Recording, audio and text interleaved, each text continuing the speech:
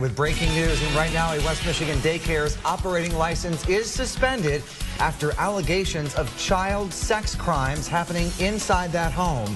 News Channel 3 broke the story tonight at 5, and our Lauren Springer is live in Three Rivers with the latest. Lauren. Well, Andy, state police tell us they launched this investigation about a week ago now. All of this happening after a toddler went to their parents saying that they'd been inappropriately touched at this daycare. And since then, several other families have now come forward. What y'all molested my kid? Why was my daughter acting like that? I knew something was going on.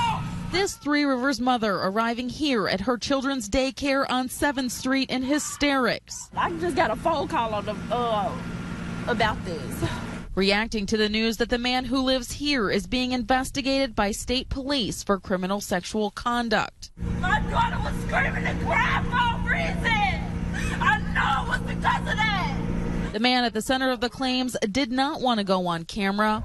Regarding a police investigation? Oh, don't know anything about it, sorry. Are you her boyfriend? I don't know anything about it. Telling News Channel 3 he'd never heard a child here at Abracadabra's daycare requesting a lie detector test. I asked them what was wrong because I had a concern about my baby.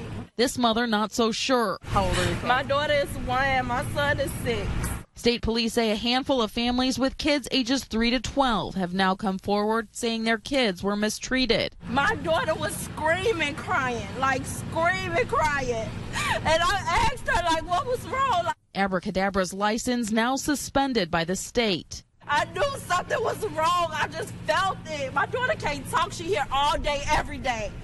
MSP says the owner of the daycare tried to take her life last week, just days after the complaint was filed. She's expected to be released from the hospital tomorrow.